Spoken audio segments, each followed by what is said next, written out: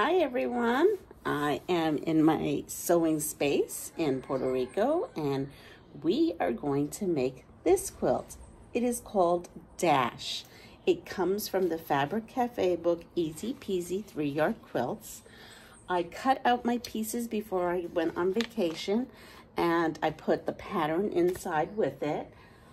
So yesterday I did a live, so if you didn't catch that, go for it, because I give you a little tour of all the fruit trees that are on the property, as well as making the quilt and chatting along. So yesterday I had created what the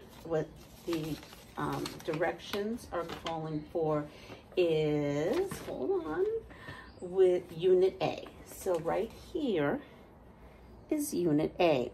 I am using a yard of this black background, and then I'm using scraps for all my little dash parts. And they are all black and white prints that I pulled out of my stash. I have like a stash cart of all different size squares. And so I went ahead and instead of using strips, I went ahead into my square cart, I call it, I don't know, I call it my scrap system. One day I'll show it to you. And I pulled out the number that I needed. And some of them are the same and some of them are different, but that's what I had decided to use is my scraps. So I have my blocks, these are all set. Then the focal fabric, right? Because that would technically be fabric 2. Well, fabric 2. Yes, so then my focal fabric. This is what I had decided to use for my focal fabric, which are my crumbs. And I went ahead and trimmed these down to the size block that is needed in the pattern. And what this would be is you would find, right here, you would find it in fabric 1 on the directions, and on fabric 3. So fabric 1 and fabric 3 has you cut out these squares in 2 different fabrics, but I'm just going to make them all using crumbs. So when you are trying to do this scrappy yourself, go to fabric 1 cutting instructions and fabric 3 cutting instructions, and it'll tell you what size you need to cut down your crumbs. So these are your my crumbs. Some of them are strips, and some are, this used to be actually an old block from a quilt that I made. So I even stuck some orphan block that I had. So it really could be anything that you have that is this size block. Orphan, crumb, strip, whatever it is you like. So now the next step. So this could be considered your block A and C. So they're calling this block A and C. So now all we need is this stack of crumbs, this Unit A block, and we are going to make 3 of these row assemblies. So I'm going to go ahead and take one of my Unit A's, and I don't have a design wall here, so I am just going to randomly pull this, which is going to drive me crazy because I'm sure I'm going to have things where I don't want them to be. But guess what? This is going to be in true scrap fashion because I don't have a place to lay this out. And I don't even have a place out here to lay it out. So we are just going to wing it, and we're just going to go for it. And what happens, happens. So I'm coming in here using my 1/4 inch strip. While I'm on vacation, I am using, it's called the white sewing machine. It is, I don't know what the model is. It's the one that my Grammy has. I had gotten it as a gift and gave it to my Grammy to use here. And then when I'm here, I use it. So we are going to go in and go 1/4 inch. Since the last time of me using this, I had oops, there it is. It's a little noisy.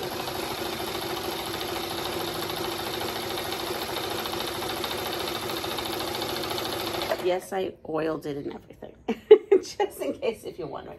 So we are going to do 1 and 2. We'll just pick another one. And you know what? That one was stripes, so let's go for something that's a little less stripy. Maybe something like this. Yeah, let's do this. And let's see, those stripes are going horizontal. We'll go vertical. All right. And I'm going to, again, put another one here. But anyway, so the last time I remember there was this lip that kept bothering my seams.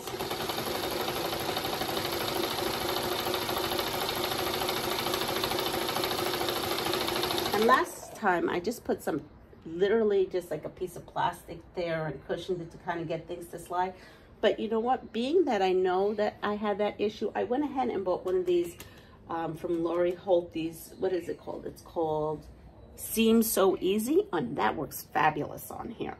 So I am very delighted. So this other one, we're going to put this one horizontal as well, and this one has to come here. All right, I'm just following the Fabric Cafe patterns are wonderful. You can follow the diagram. They give you diagrams for everything. So I am just actually sitting here looking over here at the diagram just to make sure that I'm doing this right.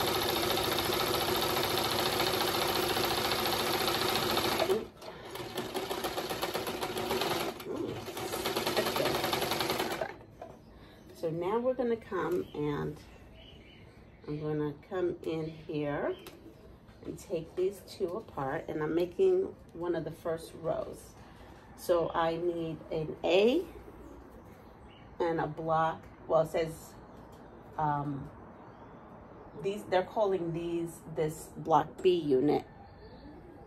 Oh, but it says unit A, block B assembly. Okay, so I guess unit A is this part here, and once you put the side pieces, the whole thing, I'm sorry if I'm making, is block B. So I have a block B, and then a block A, then another block B, and they're calling this a block C. I don't know. We're just gonna go with it. I'm just trying to show you and use their wordage on their fabric so you can see how you can alter it to use your crumbs and your scraps.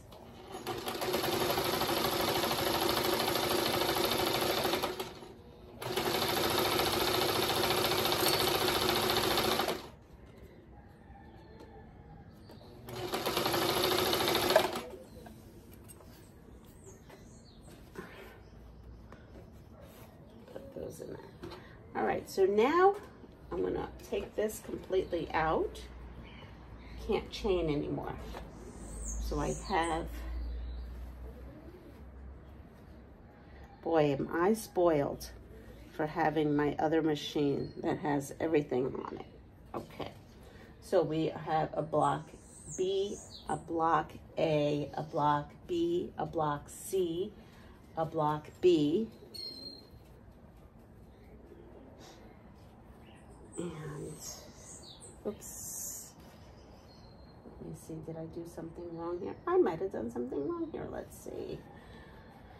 This goes like this. Oh, that's right, because I wasn't going to worry about how things fall. Well, you know what? That is going to bother me. I said I wasn't going to do it, but it's going to bother me. So I'm going to go ahead and take another one of these, and I'm just going to, let's see, that goes this way. All right. I'm going to just whip up another one of these. I'll use that on the next row. Sometimes I say I'm going to do things and not worry about it, but there's just something in me that even though if I don't have a design wall and I see something as, oh boy, this, you know what, this sewing machine needs leaders and enders. Okay, so today my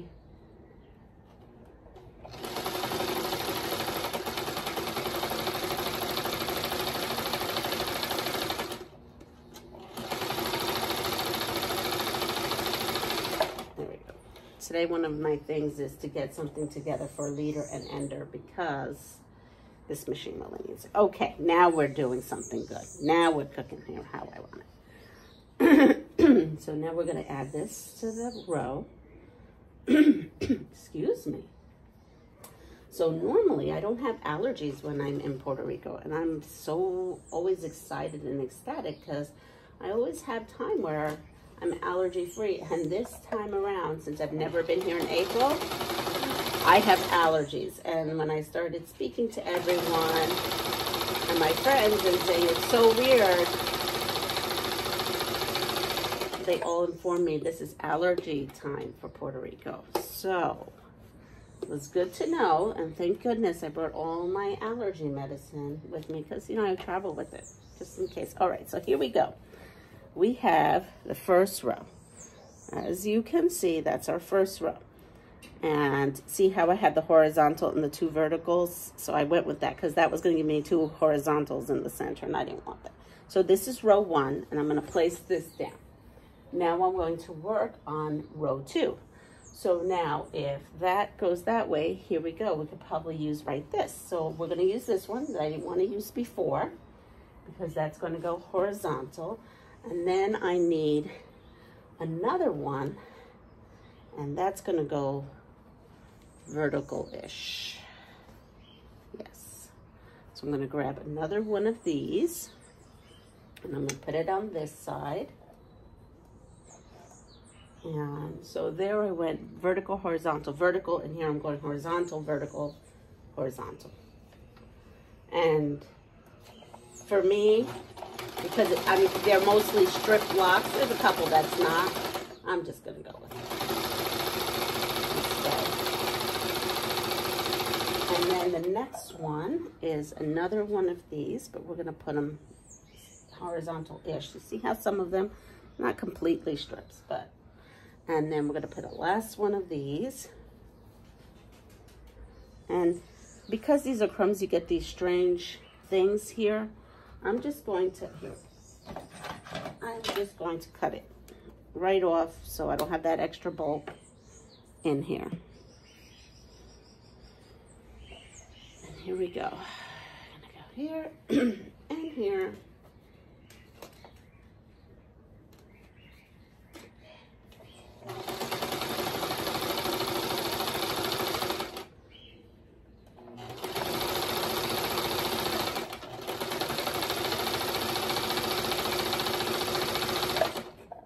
I definitely have decided that I need to use starch while I'm here, and I have to go out and buy some at the store when I'm here because the humidity, I don't know, makes this fabric so soft and so pliable, and I like it a little less pliable. Let's see. Okay, so we've got that.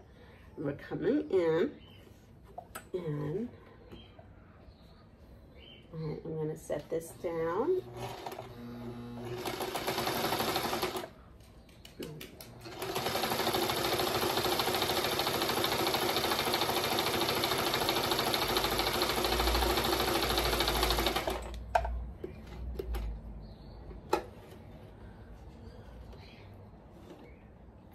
And next, and I'm just going to show you 2 rows so that this video doesn't get terribly long, and maybe join those 2 rows together so you kind of get the gist of what's going on here. It's a good way to use your scraps and your crumbs in an actual pattern.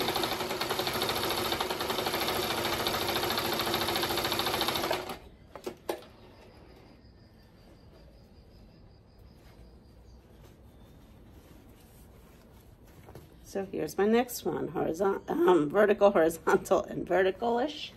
And we're going to take our other row, and we're going to put that on top of this. Oh, no, we're not. We have to put a sashing in between. And I have them. They're right here. See?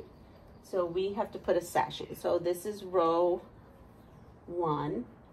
And let's go ahead and put a sashing on that.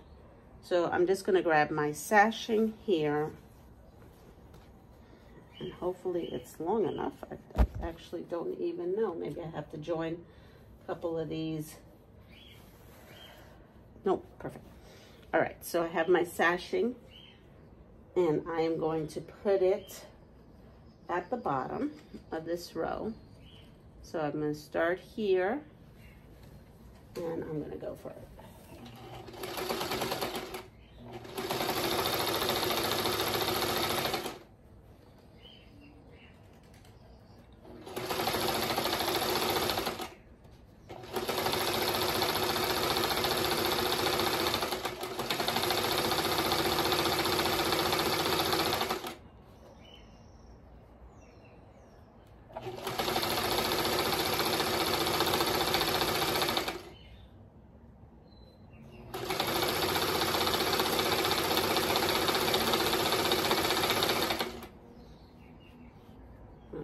Going off the rails a little bit? No.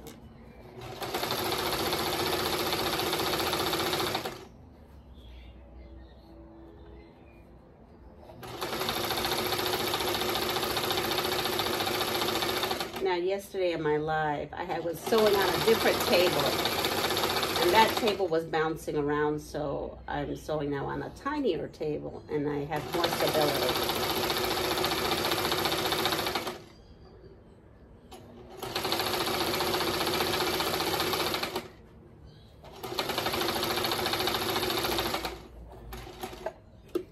So we have that.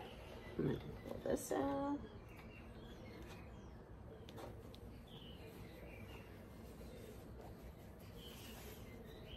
And we have the sashing piece. Now, from there, I'm on the wild side. I'm not, well, yeah, you know what? I can go around and you can still see me because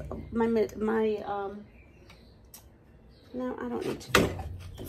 We're just going to go with it. I'll press it after. Can't believe I'm saying that.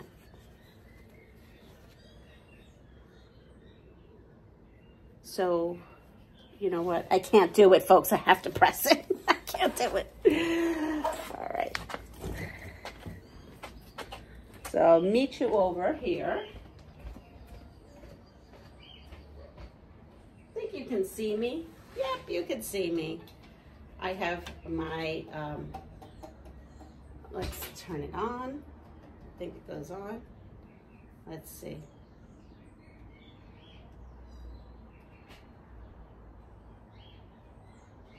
This has a little switch here, so I'm not quite sure how the switch is supposed to be, but we will see. I love this iron. I use it only when I'm here. I bought one. Oop, there it goes. I bought one for the house and brought it home with me, but it doesn't give me the same, I don't know, results. And the voltage is the same. Someone asked me if the voltage is different, and the voltage is not. Not that I know of that it's different. I mean, I plug everything in that I bring from the States. Okay, so I'm setting my seam, and I'm gonna go ahead and press the sashing. Now, I know I said that I don't have starch, and so I don't have traditional starch. I did bring my best press, so let me give it a little bit of a, maybe it'll be a little better. But the best press, as much as I love it, I don't know, has like a different, I get a different feel and everything. It's not as stiffer as if it was home. So here, I've done that. And what I need to do, coming back, is I need to cut off that piece of sashing and square that off, which I'm going to do right now. And yes, I'm off camera, but it wasn't worth. So here we go.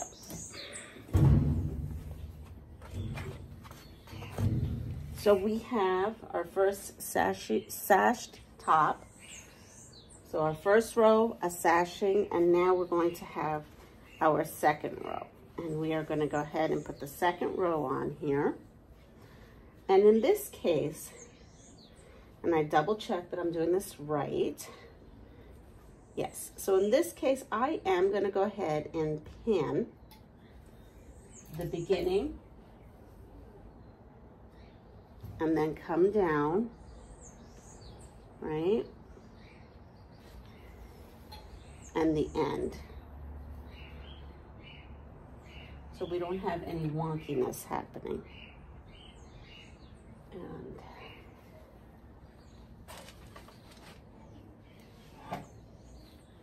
And I'm gonna shut off the iron.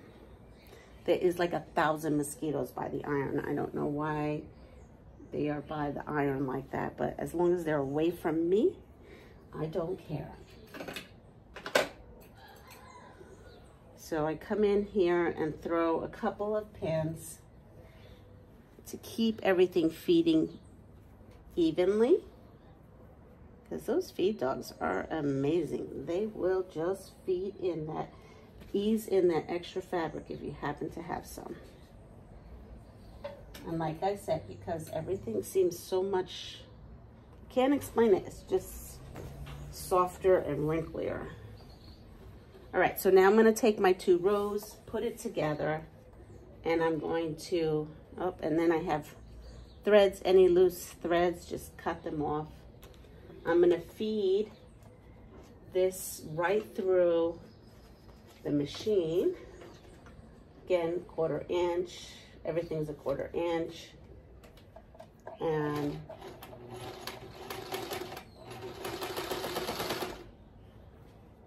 I have some stuff pinned, but I do want to make sure that my bottom and top are even.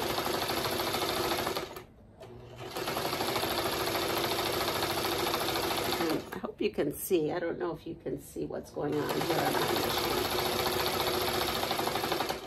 I'm trying my best with videoing while I'm away.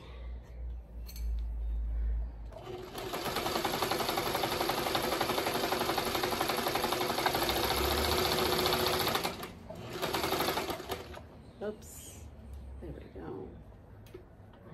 Have to readjust.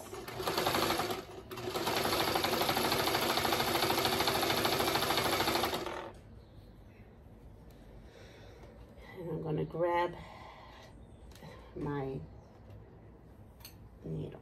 Uh-oh, got a little bit of mosquitoes.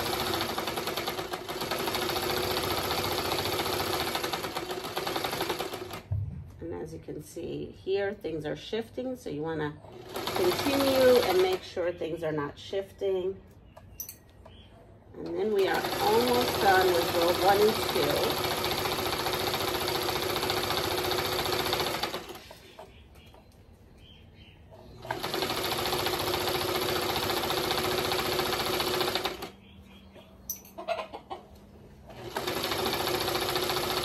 2. Here comes wild chickens greeting me this morning. They were my alarm clock. So here we go. We have row 1 and 2 together. And so you just continue on with the directions, and it has 1, 2, 3, 4, 5, 6 rows in here. So that's all. That's how we're going to make this scrappy crummy block.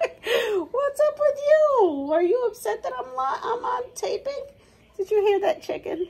Anyway, everyone have a fabulous day. Take care of yourself, pass it forward. And if you like what you see, please subscribe, like, share my channel. And at 1,500 subscribers, I will be doing another Pass It Forward. Have a fabulous day. And don't forget to try this dash by Fabric Cafe in the book Easy Peasy. Take care. Bye.